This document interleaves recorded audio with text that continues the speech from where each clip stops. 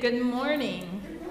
Welcome to worship on this beautiful day. It is good to be gathered here together as the people of God, to be in community, to hear the word, to sing the songs, to be in prayer, and just simply to be together. I'm Reverend Michelle, the lead pastor here.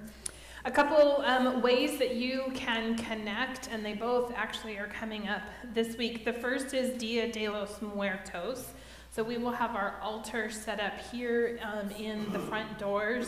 The times for Tuesday have changed, so ignore what's up there, and I'll make sure the website is updated later today.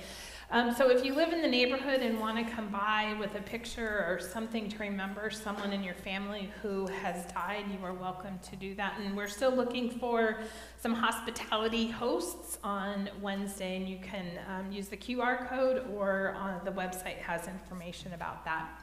And then next Sunday, we're planning to do a new members class. So if you are interested in learning more about the United Methodist Church or this congregation, we invite you to come. There's no commitment. You're welcome to come and just listen and learn and ask questions, and then decide if you'd like to join the church.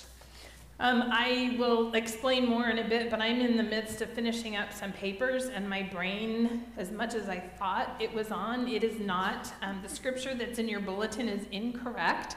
So if you're someone that wants to follow along, there are two this morning. It's Isaiah 52:7 and Mark 1:1-3. So my apologies to our liturgist, but she's now up to speed as well.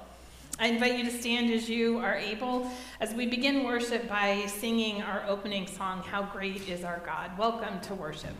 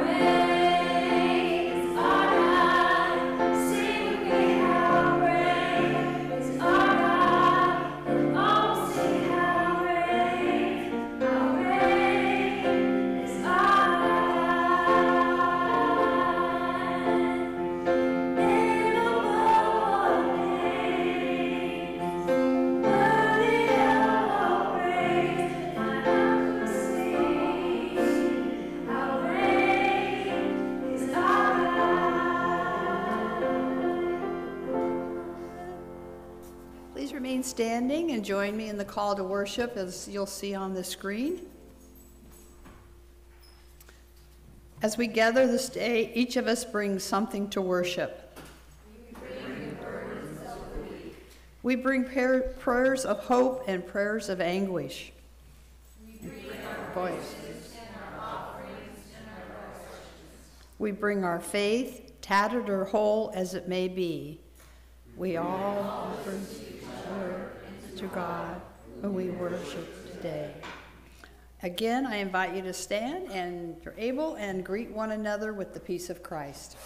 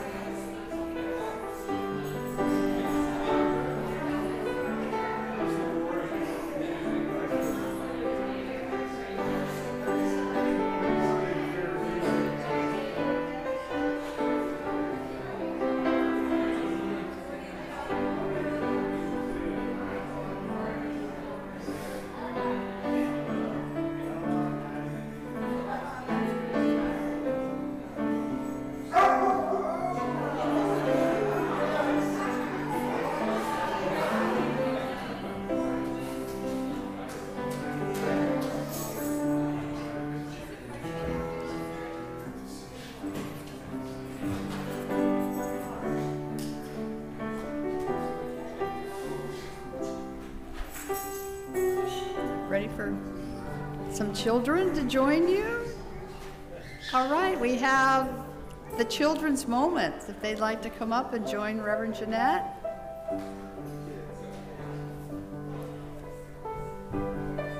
Test, test. Thank you.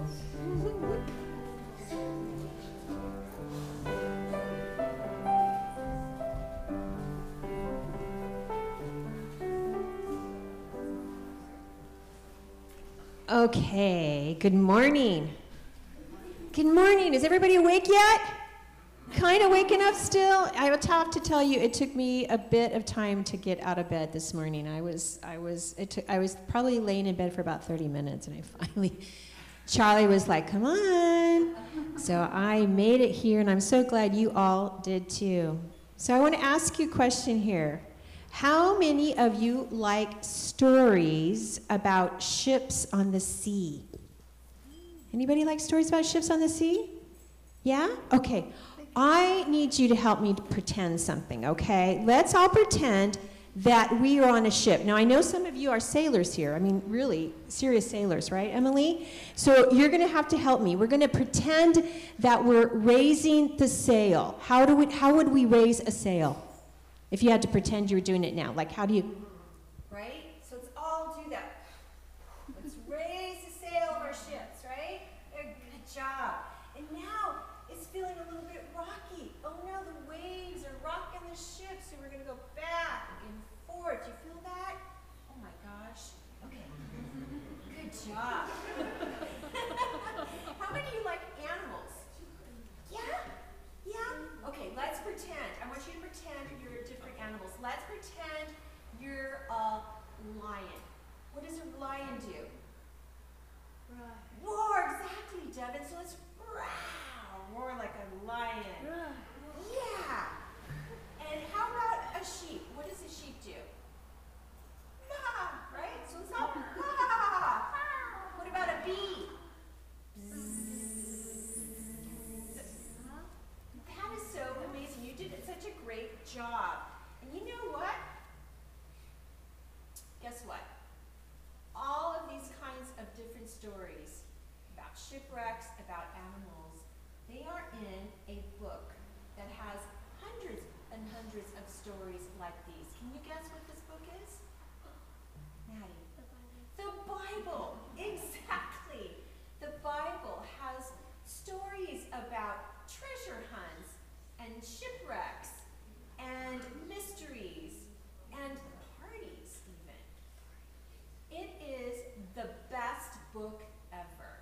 And so we want to continue learning about the stories in the Bible and about God's love for us in the Bible.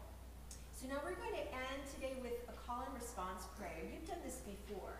So I'm going to say something different each time. And when I say it, you'll respond with the same thing, which is the best book ever. And the congregation can help as well in this call and response prayer, okay? So let us pray. A story about a rainbow. Best book ever. A story about a baby in a manger. Best book ever. A story about God's love for us. Best book ever. A story about how we should treat each other. Best book ever. Amen. Good job. All right, let's go to Kids Life now.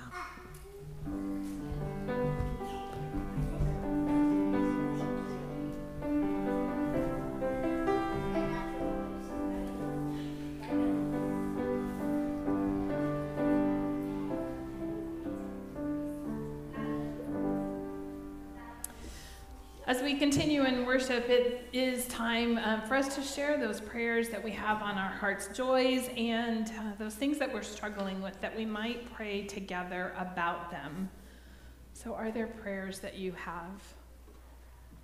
Mandy. I've had Anthony just tragically lost one of his closest cousins on Friday. Anthony and the death of his cousin. Yeah. Lillian.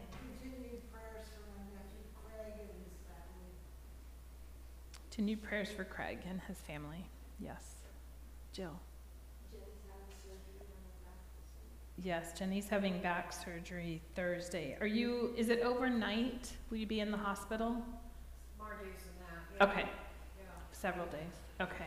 Yes, absolutely. Ursula. Hmm. Yes. Mandy. Yeah, that whole area. Mhm. Yeah. Jill.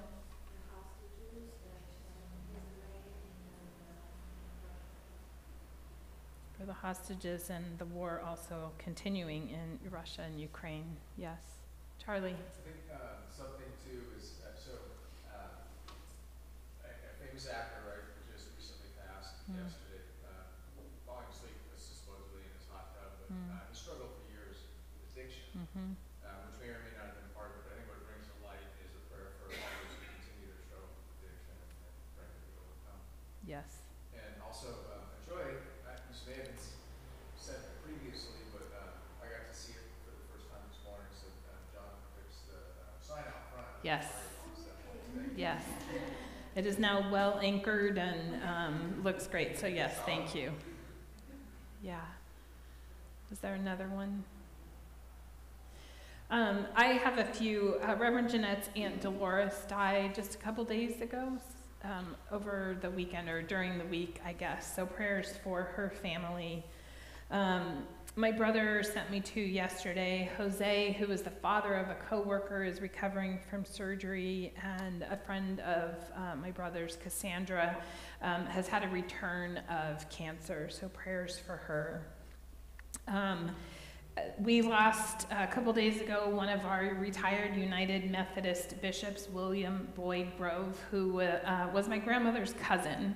So one of those in my family who went before me as United Methodist clergy, and to just read through the Facebook posts, he was a man who touched so many lives. So prayers for Mary Lou and his family. So this week, Thursday, my papers are due. This is the last part of the application to be fully ordained in the United Methodist Church, hence why my brain, even though I think it's all together, really is not. But Thursday it will be. So just prayers in these last couple days that I could communicate clearly, and then it's out of my hands until interviews in March. So thank you for that. And then we have a birthday. Today is Charlie's birthday, so a joy there. Let us pray. Gracious and loving God, we are so grateful for this relationship that you call us to every day. You call us to come closer. You call us to learn more. You call us to trust more faithfully. You call us to believe that you are who you say you are and that you love us in the ways that you do.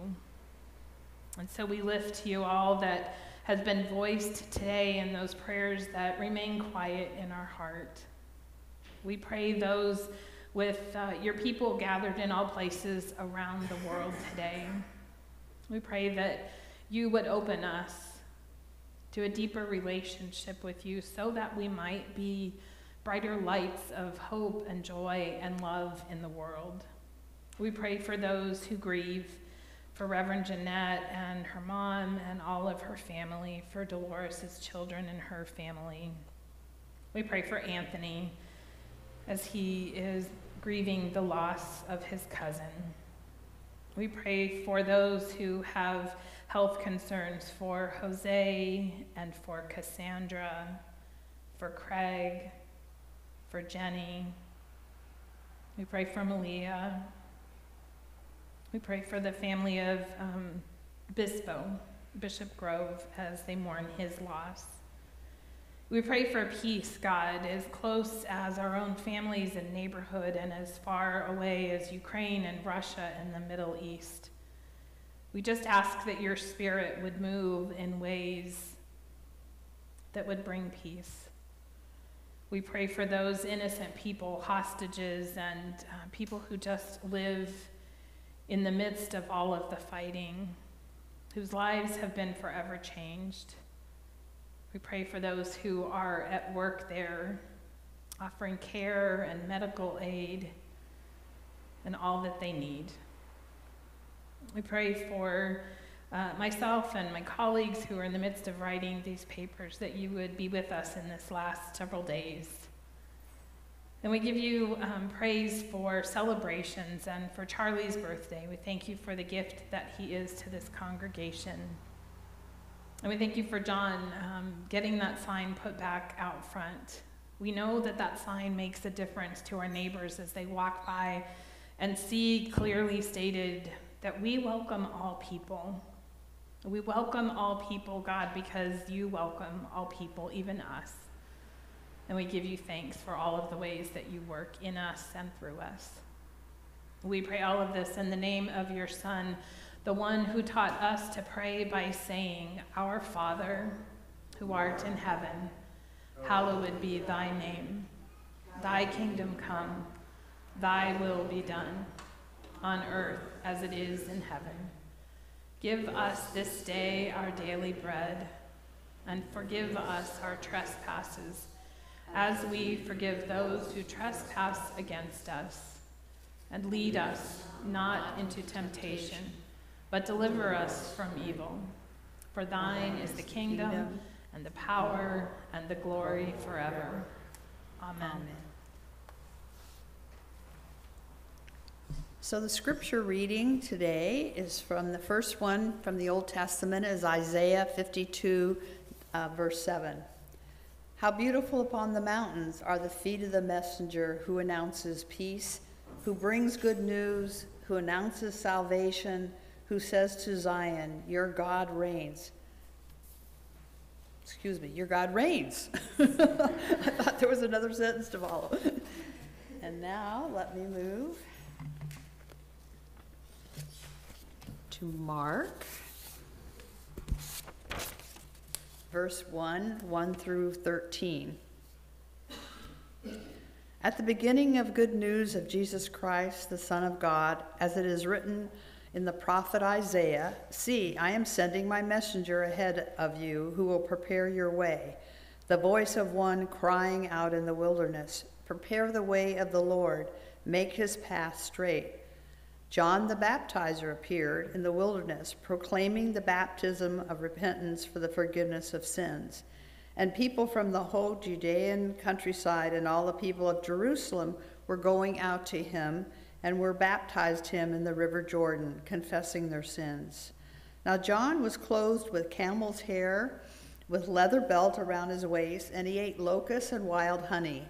He proclaimed, the one who is more powerful than I is coming after me. I am not worthy to stoop down and untie the thongs of his sandals. I have baptized you with water, but he will baptize you with the Holy Spirit. In those days, Jesus came from Nazareth of Galilee and was baptized by John in the Jordan. And just as he was coming up out of the water, he saw the heavens torn apart and the Spirit descending like a dove on him. And a voice came from heaven, you are my Son, the Beloved. With you I am well pleased. And the Spirit immediately drove him out into the wilderness. He was in the wilderness 40 days, tempted by Satan, and he was with the wild beast, and the angels waited on him. The word of God for the people of God. So now please join me. You can remain seated. And you want them to stand? Is that what you, or you were just clearing your throat? Sure, stand up. Let's do that. Let's do that. Stand up before you have to sit down again. All right, we are in the green hymnal again, so please 3002.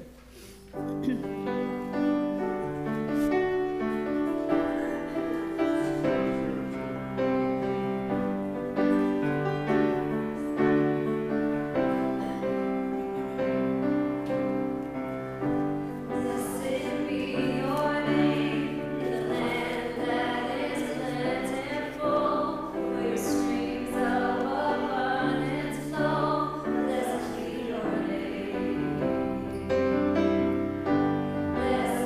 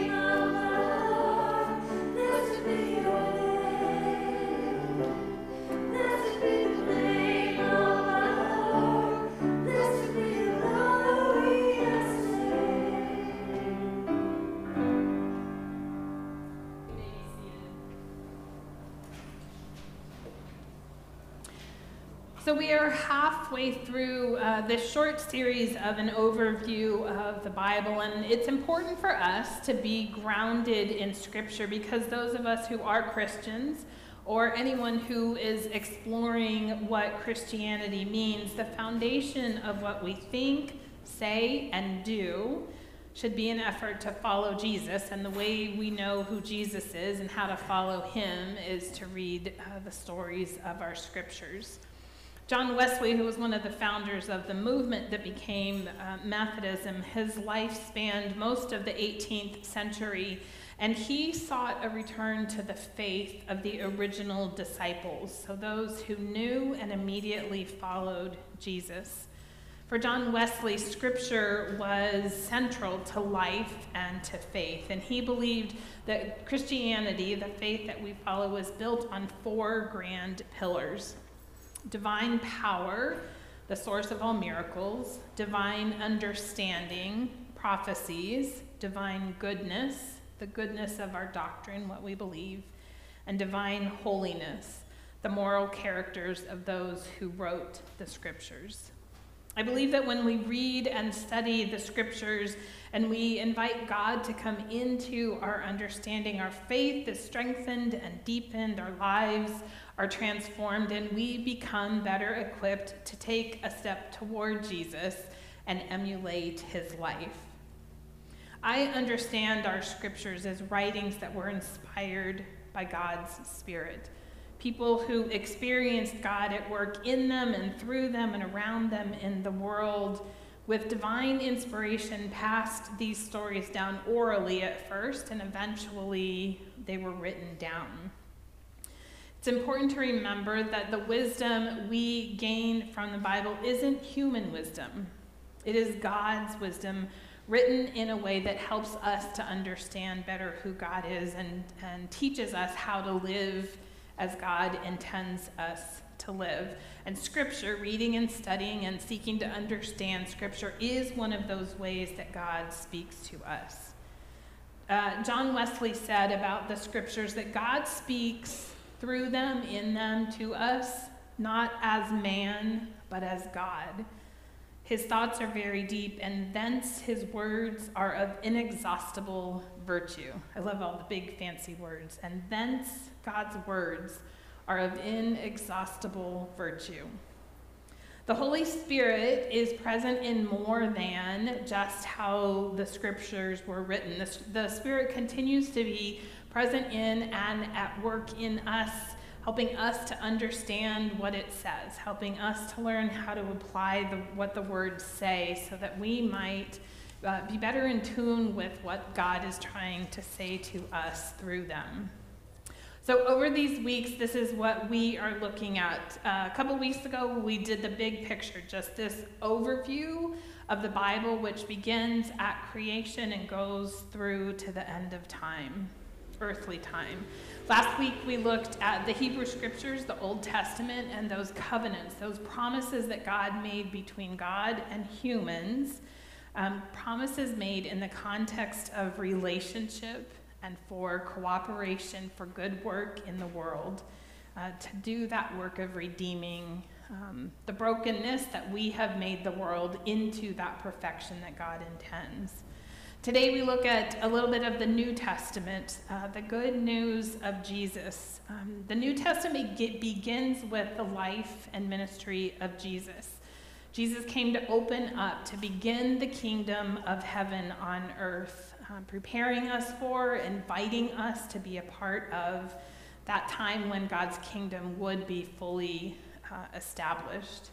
And then next week we'll look at, so what do we do with the Bible? How do we read it? How do we study it? How do we apply it? We aren't meant to engage with the Bible in a passive manner. It is not just information for us to read and take in and think about.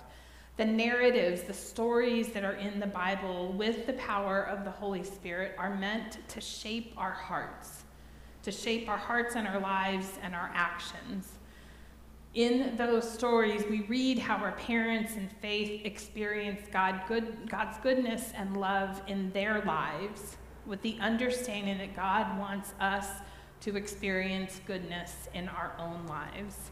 We read how sin destroys what God creates, and we read how God's love and grace never, ever end. So the scriptures are a guidebook for how to live faithfully through stories of people who sometimes got it right, more often than not got it wrong, but undergirded by this foundational knowledge that God meets us right where we are and loves us enough to call us to move beyond where we are.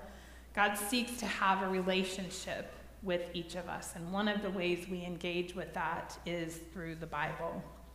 So last week, as we looked at the Hebrew scriptures, the beginning of time until Jesus' birth, the New Testament begins with Jesus' birth and on. The Hebrew scriptures began with the story of creation. The New Testament begins with the story of Jesus, and it begins with the Gospels. And gospel, the word for gospel in Greek, means good news. So that tells us, just by knowing that those first 4 books are referred to as the gospel, that tells us what we should be listening and watching for. We should be paying attention for good news. We should be listening for how Jesus and his life and ministry was good news. And knowing the character of God, as we looked in the Old Testament last week, we're to understand at a deeper level that this is good news for all people, not just the Jews, not just Christians, but for all people. Like in the New Testament time when these Gospels were being written, people today, some live on a cushion of good. They have money, they have a home, they have food, they have the freedom to go where they want and do what they want. But so many more live without those things. They live under oppression. They live without having a safe place to be. They live without a home or food or clean water or access to education, or they're oppressed because of their gender or their sexuality or their religious and faith beliefs and so many, many other reasons. Jesus brought good news, not just for the people who were living in hard and difficult and oppressive conditions then, but through all of time. Jesus' good news continues to be good news for those living today under oppression and in difficult time. And we learn about this good news of Jesus across the 4 Gospels. Matthew, Mark, Luke, and John each tell the story of Jesus from a different perspective and for a different purpose. There are some stories found in all 4 Gospels. There are some stories you'll read that have very similar parts to them. You'll know, oh, hey, I read that in Mark. And then there are some details that change, and not all of the stories are found in all 4 Gospels. Matthew, Mark, and Luke are referred to as the synoptic Gospels, and those 3 are the most alike each other. They have the most similarities, and they follow the same basic timeline. Synoptic, that word means common perspective. So 90% of the stories told in Mark, we also find in Matthew and Luke. And then John, 90% of his gospel is unique. Right, so we have these 4 Gospels, each from a different writer, a different perspective, for a different purpose. Some stories told in all of them, some stories not told in all of them. 3 that are very similar, and John, who's kind of off by himself. I really like the Gospel of John, but it is very different from the others. The synoptics, Matthew, Mark, Luke, cover a year of Jesus' ministry, and really is told in these short episodes and conversations, while John covers 2 and probably 3 years of Jesus' ministry. And we know that because there are 3 cycles of festivals that John talks about in his gospel. And John's gospel has these longer discourses and conversations. The synoptics emphasize inheriting the kingdom of God, and John talks about inheriting eternal life. The synoptic gospels have a lot of historical events. John wants us to discover and uncover what those events mean. The synoptic gospels have these short sayings of Jesus, and as I said, John has these longer discourses and conversations. Synoptics have an emphasis on future prophecy, and John is a lot about this unique relationship between Jesus and God, that Jesus is the Son who came to earth to reveal the Father to us. The Gospels are in some ways biographies of Jesus, but ancient biographies served a different purpose than what we might consider today as a biography. They weren't chronological stories of someone's life, but were written and shared with the intent of offering the purpose of a key figure's life. And they were written with the intent of persuading the readers, persuading those who were hearing it, to emulate whoever this person was. So this was more than just information about who they were and what they did in their life. It was this, who were they and what did they do and what the heck difference does that make to me? The 4 gospel stories, each intended for a specific audience, and they each do this work of giving a biography of Jesus in a way that would make the different readers, the different hearers, us today, see some different perspective of Jesus. Something that would seem of interest to us, something that would make us want to be more like Jesus. Matthew wrote primarily to the Jews. And his sort of theme was that Jesus, this new man that had come to earth, was greater than the prophets, was greater than Moses. And that in Jesus we had the fulfillment of those Old Testament prophecies. Mark wrote primarily to the Romans, that Jesus was this unexpected Messiah. And we have in there this juxtaposition of this Messiah who had been, people had been waiting for so long, juxtaposed with the crucified Christ. Luke wrote to the Greeks about that Jesus was empowered by the Holy Spirit to fulfill the Old Testament prophecies, that God's salvation would be for the whole world and not just for the Jews. And John wrote to the church, these new churches, that Jesus was Israel's God become human, and that there was eternal life for all who would trust in him and for those who would follow him. I think it's interesting, we're not going to spend a lot of time on it, to know about the sources for the synoptic gospels as this chart shows. So you can see how there are these little parts that are individual and particular to each of the synoptic writers, and some overlap in there as well.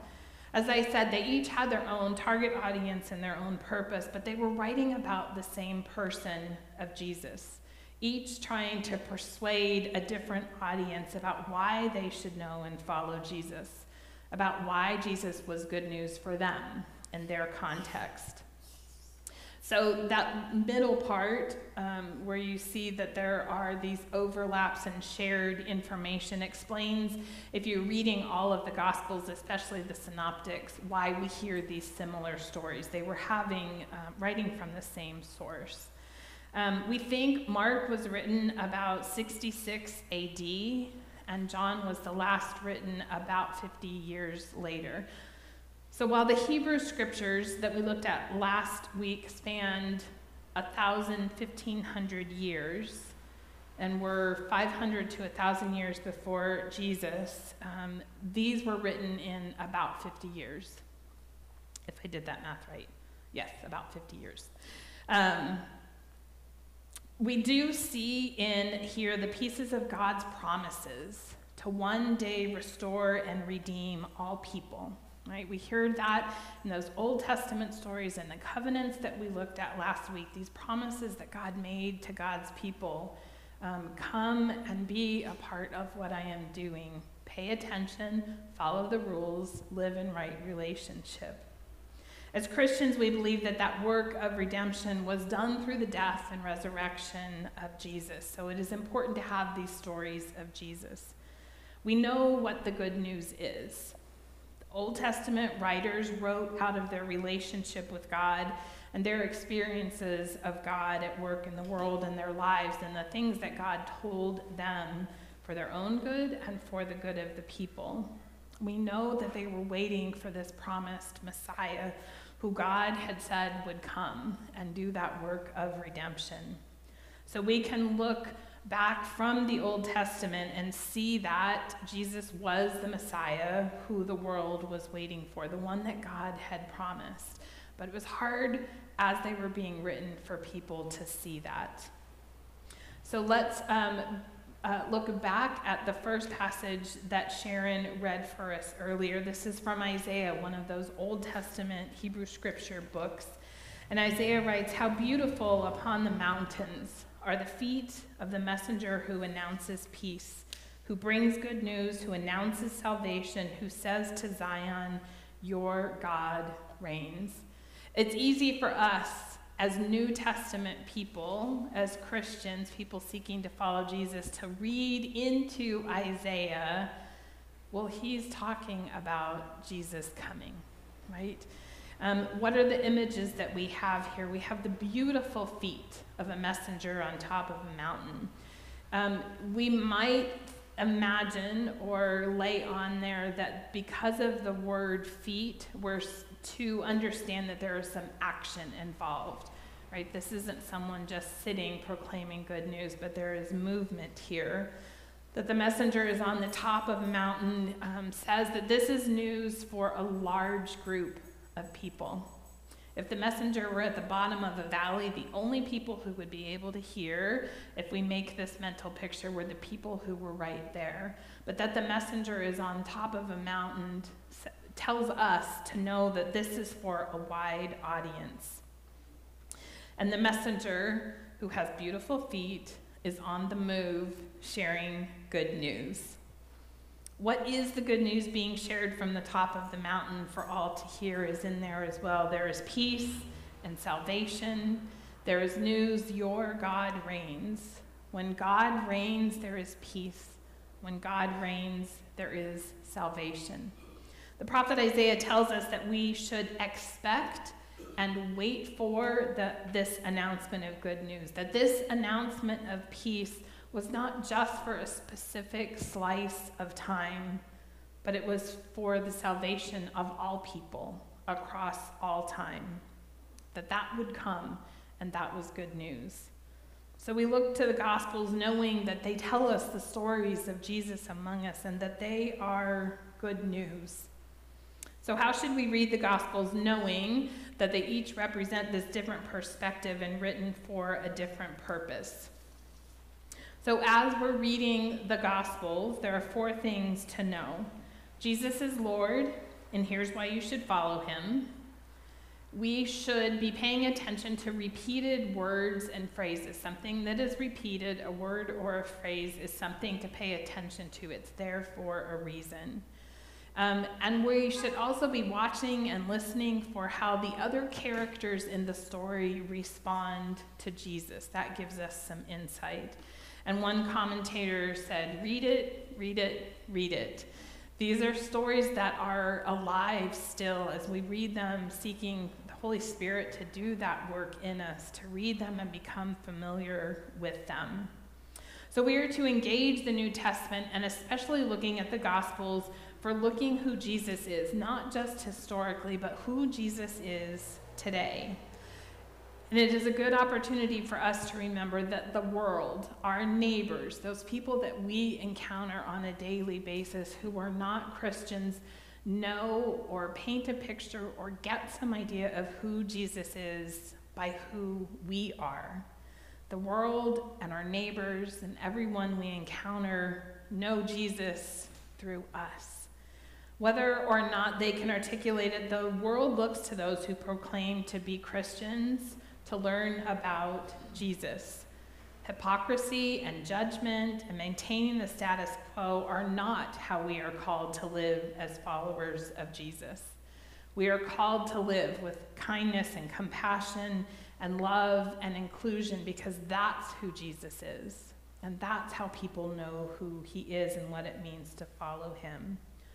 So we must consider that you and I today are those messengers with beautiful feet on the top of a mountain, messengers of the gospel. And we share that news in how we live and how we speak and how we treat other people. We share the good news in how we use our money and our time and our resources. And that's how we show the world today who we know Jesus to be. As Christians, as people seeking to follow Jesus, our job is to continue to do that work of sharing the good news of the gospel to all people in all places. The good news began with the birth of Jesus, but as we heard in today's gospel reading, one came before Jesus to prepare the way. Let's look back at Mark 1, the first 3 verses. The beginning of the good news of Jesus Christ, the Son of God. As it is written in the prophet Isaiah, "See, I am sending my messenger ahead of you, who will prepare your way. The voice of one crying out in the wilderness, prepare the way of the Lord, make his paths straight. I will bless those who bless you, and the one who curses you I will curse, and in you all the families of the earth shall be blessed." So Mark begins his gospel by telling readers what he is about to unfold, what he is about to write is good news.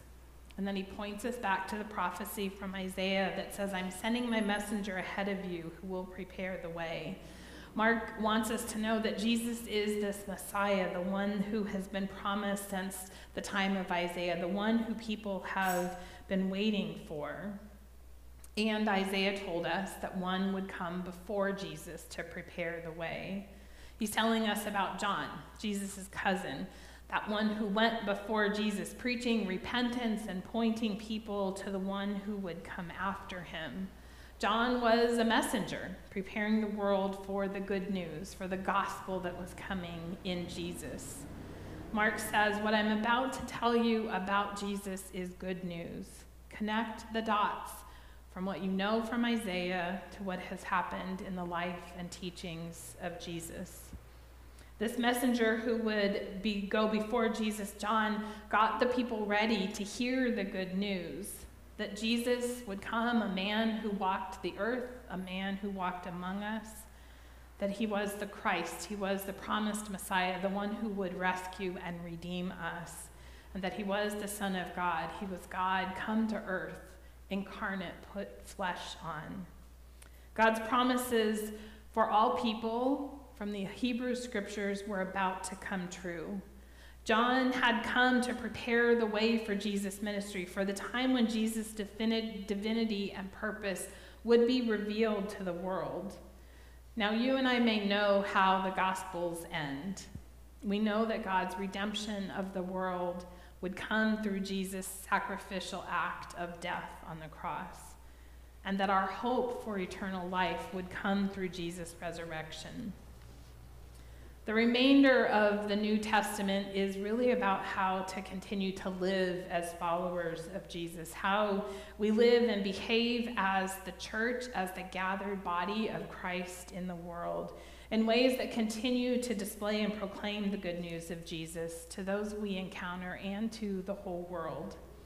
God continues to speak to us through the Bible, and we continue to encounter Jesus as we read the books of the New Testament and as we try each day to live more faithfully according to how Jesus lived and what he taught. And I continue to discover that the more I read, the more I uncover and find those places in my life and in my heart that need to be softened, that need to be transformed. It's a lot, and yet it was so not anything of the New Testament. There is so much there. If you're interested in learning more, not just about the Gospels, but about the New Testament, the Bible Project is this fabulous resource that has videos and online classes and information that's really, really well done. They have a series, it's 32 videos that are 8 to 10 minutes long each, that cover the books of the New Testament. So it starts in the Gospels, but then continues through. So that QR code will take you to the link where those videos are. And I would just encourage you, I'm not doing any church homework this week until my papers are due, but after that, right, I'm going to go back through and watch these, I think, to remember what the New Testament tells us and teaches us is so important about how we live today. These are ancient stories that continue to have meaning and purpose for us today. You and I are those messengers bringing the good news to the world, and it is good news for all people. Let us pray. God, we give you thanks for the words of Scripture. We give you thanks for those prophecies from the Hebrew Scriptures that point us to Jesus. We give you thanks for Jesus' presence on earth, for his ministry, for his life, his teaching, for his death, and for his resurrection. In him we see the great love that you have had and have still for all people in all time.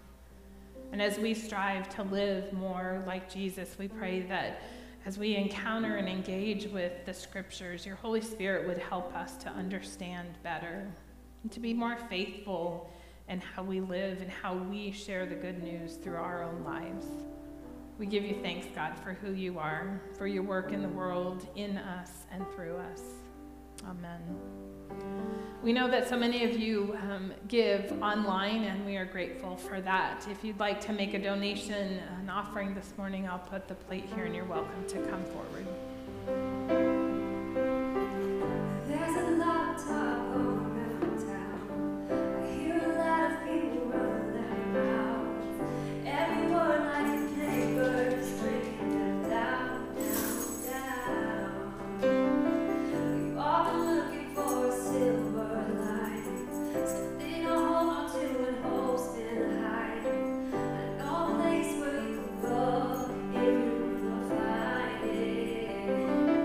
This is the good news. If you're breathing, it's for you.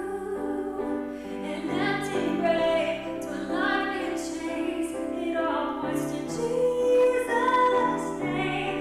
If you've been searching and nothing's been working, I got good news. Jesus loves you. Open up your eyes and look around you.